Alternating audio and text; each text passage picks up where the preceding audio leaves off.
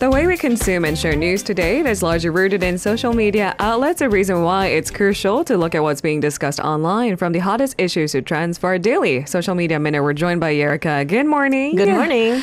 All right, so this is a story that has engulfed all of my social media and, frankly speaking, major headlines. I mean, just the fact that these kinds of tours are offered, I think shocked most of us. Yeah. That was readily available. And of course, the missing submersible. So let's get the latest. Yeah, so I'm sure everybody knows by now. The backstory. Yes, exactly. So this submersible, so it's not even a submarine. It's really small, compact to say the least. So we can't even classify it as submarine, can we? It basically cannot go out into the deep sea alone. Yeah. It has to be carried on a mothership. Yep. And it's been missing since Sunday.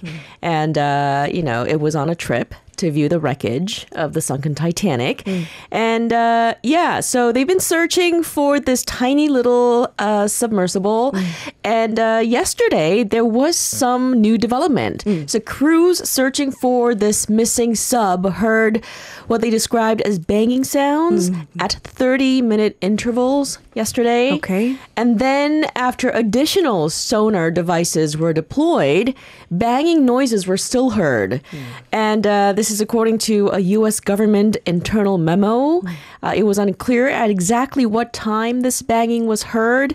And it also remains uncertain whether these sounds originated from the missing vessel carrying 5 individuals. So in the deep sea, I mean, take into account, it's really hard to get the accurate information. They find leads and then they send essentially more troops, more devices to make sure that the sound is coming from the missing submersible. Now, the thing is, the development got everyone's hopes skyrocketing. And, there were actually expert analysis pointing to the possibility that it could be coming from that missing vessel in the first place. But it does make us think that time really is against those who are still surviving inside. Exactly. David Gallo, who is an American oceanographer who co-led an expedition to map the Titanic wreckage. One of his friends is in this sub that is currently missing. He emphasized the urgency of the situation. They're literally fighting against time. This is what he said, quote, "Time is of the essence because once you have an area where you know that the bangs are coming from, you need to get assets there."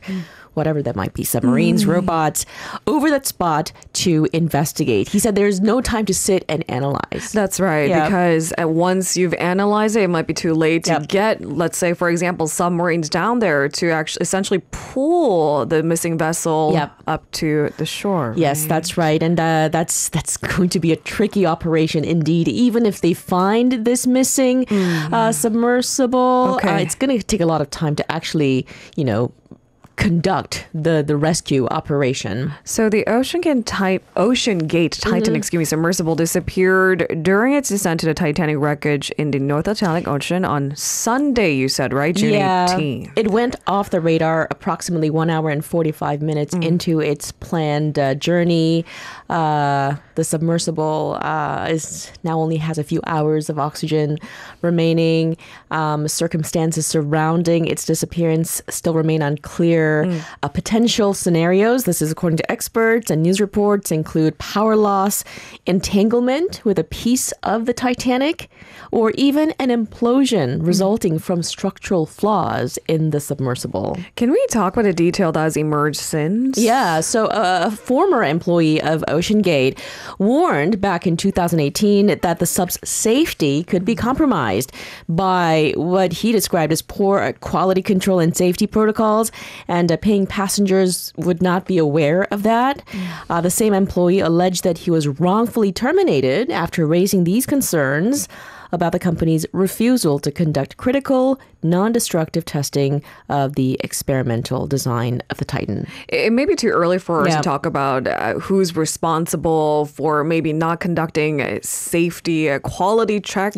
A former employee sounded the alarm years ago. So has anything been done since? However, in the meantime, it's probably more important to talk about saving the human lives, right? That's right. The discovery of that very 30-minute interval banging sounds opens up the possibility that the passengers may still be surviving. It's prompted search efforts to be intensified. Yeah, based on this morning's latest news reports, I heard that the search area has now expanded to twice the size of the state of Connecticut.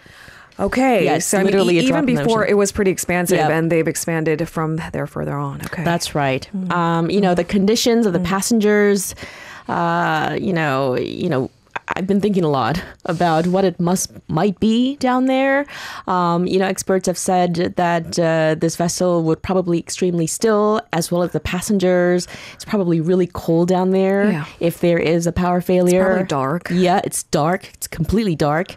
Inside, there would be condensation from breath accumulating on the cold hull. The space is really confined. There are no seats that would restrict movement. This could potentially lead to numbness and cramping in the limbs. And, experts say maintaining composure and avoiding panic would be absolutely crucial for the passengers to conserve their very limited air supply now under these extremely challenging circumstances. I must say that's more easily said than done. Yep. Imagine the circumstances. All right, so if we get any updates on the rescue efforts, of course, listeners, you'll be the first ones to know. That's the latest. Let's move on to our second buzzword of the day. So, of course, shopping is a pretty big buzzword in the tourism sector in South Korea. And even for locals, it's a big thing. In fact, we have lots of dedicated channels where you can directly buy things off of TV, essentially. And YouTube Korea has noticed. In fact, the streaming giant decided maybe Korea is a good place to do a test run. And here we are. YouTube Korea is launching a shopping channel for live commerce later this month on June 30th. The channel is going to provide a live commerce platform to companies. It also plans to live stream shopping content with around 30 brands at launch.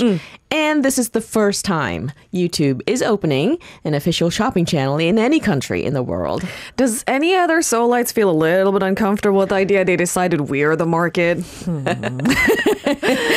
It's actually quite not surprising at all. YouTube is one of the world's top social platforms. They want to stay relevant and up with the times, essentially. And the demand is here. Yes, exactly. Now, based on its global advertising audience reach numbers, as of April 23rd, YouTube has at least 2.5 billion users around the world.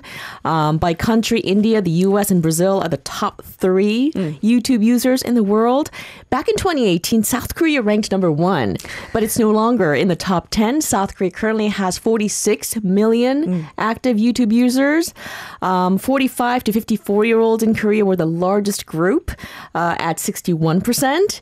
And that age bracket was followed by those in the 18 to 24 age bracket at 57%. Is anyone else surprised by those numbers? Because I think I simplify the narrative just to better understand how do we get news, how do we get information. And I just grouped that the younger generation is all about different social media outlets, including streaming giants. And then the older generation get their news through the newspaper. That's right. But, the figure shows you otherwise, right? Otherwise. And it makes us rethink perhaps these myths that we've created to oversimplify narratives. That's right. Last year, YouTube rolled out a new shopping tab in its Explore section. The feature allows eligible creators to tag products in their live streams or list products under their videos, and viewers can purchase those products. All of this is very still, nascent. It's still very in its early stages. Right. But the company says it's seeing a lot of potential and that the platform is making it easier for people to shop from the creators, brands, and the content they love. It makes sense. Have you ever watched for something online or even through these movies and TV shows and think, ooh, I want that shirt. And if I can just click on that shirt and it sends me straight into a shopping site. That's right. It would be made all too simple. Do you think if we don't do the search for it anymore, it takes away the joy? Imagine that conversation. You know what? I think so. For me, at least. Sometimes it's about the process, the hunt, the search itself, where you obtain knowledge about how the clothes is made, who made it, and whatnot. You know what, actually? You make a really good point there because I love searching. I love looking through products. Perusing. Yes, exactly. And then I put it in the shopping cart. And then I give myself at least a few hours or maybe a day. And then I give myself days. And then I go back and then like, okay, I don't want this anymore. See, you know what I mean? This entire process, and everyone has their process, and I'm not trying to undermine one over the other, but the idea is when something comes to you so easily, we don't like it anymore. You're right. Yeah.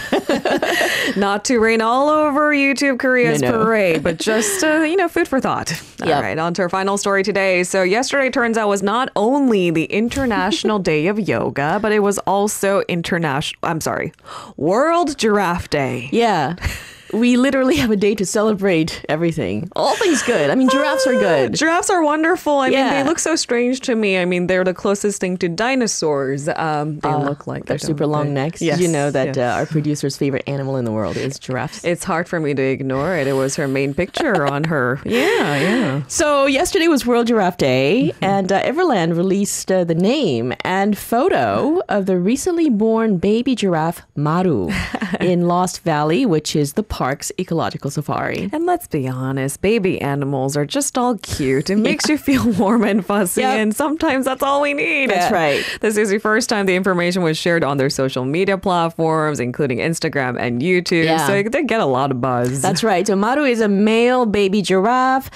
He was born to his father, Seven, who was born in 2007, and his mother, Hanul, born in 2009. And Maru was born on May 29th. Just over 20 days old now. He's really healthy. Stands at a height of over 2 meters. Imagine that. He's a baby, but he's way taller than us. I was going to say 20 days young, 2 meter. Isn't that photo just so adorable? It almost looks fake to me. Yeah, right? Look how stern this male baby giraffe stands. Oh, so cute. Anyways, the name Maru is a pure Korean word that means sky. The name was actually chosen with the participation of 860 customers at the Everland Zoo Neighbor Cafe Zootopia over a long weekend period starting from June 12th. I have a question for you. Do you know why June 21st was designated as World Giraffe Day? Let's ask our listeners that question as well. June 21st, 0621. 0621. Does that mean something? Can we flip it on it? Does it spell out something? Yesterday, by the way, was the summer solstice, and that's a clue. The longest summer day of the long necks. You're Yeah. kidding? No. Either that's so clever or so confusing. The fact that we had to explain it, but now I can never forget. So maybe it's working. Sadly, the population of wild giraffes has dwindled to approximately 80,000 worldwide. Okay, so usually these animal days are designated to raise awareness about a depleting population in the wild. So there you have it. Happy belated Giraffe Day. To you too. See you tomorrow. See you tomorrow. If you're listening to our program using the podcast service, just a reminder that we do go live Monday through Friday, 7 a.m. Korea Standard Time. So tune in and help us make the show more informative by giving us your input. See you bright and early on Good Morning Seoul.